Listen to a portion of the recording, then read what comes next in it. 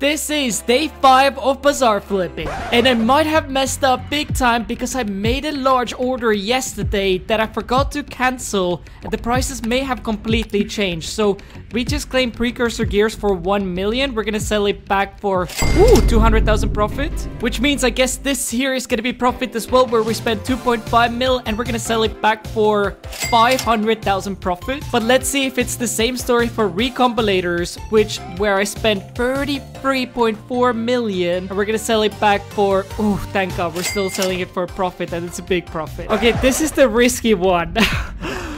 Oh my god. Okay, I'm gonna click it. These are the magma buckets. I spent 65 million on them, almost 66, and we're gonna oh my god, it's still profit, but it's a very small profit, about 200,000 profit.